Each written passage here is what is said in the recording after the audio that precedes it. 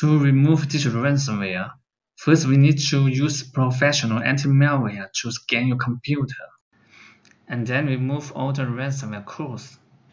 This is important because the codes might activate the ransomware sooner or later if you do not remove all of them.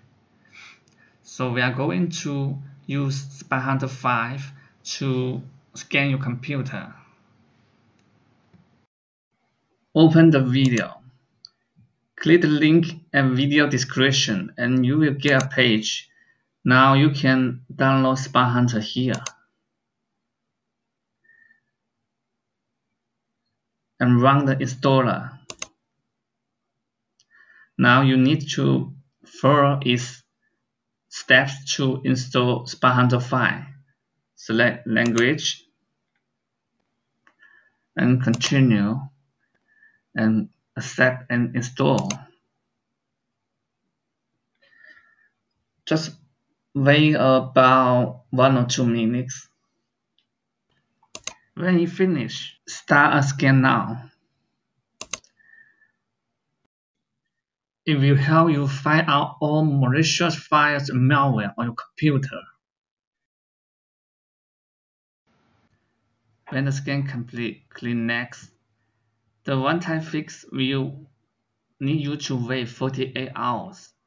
If you want to remove all the detected malware now, you should choose Free Trial.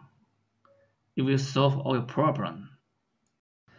Once your computer is clean and protected by anti-malware, you can try some free decryption tools on anti-SOC and normal ransom. Let me show you how to get the decryption tools. Now open the page where you download Spy Hunter 5. Scroll down to step 4. Now you can see the link for anti-SOC and the link for normal ransom. First, let's open anti-SOC. Here, you need to upload the ransom node, the encrypted file here, and then input the ransom contact information. This is in the ransom node. Let me show you. Here is the ransom node of ransomware. Okay, copy the contact here and input and paste it in here and click upload. Okay, now the anti-SOC have identified the ransomware is Stop DJV VU ransomware. Now click here. See more information about it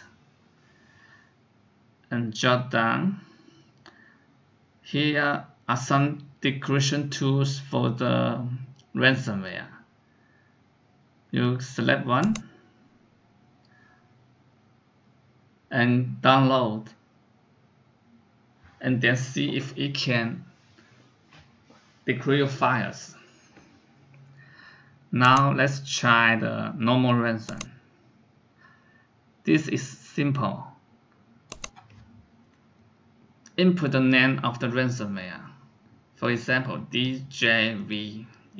Okay, if you found it, click here and download the tool.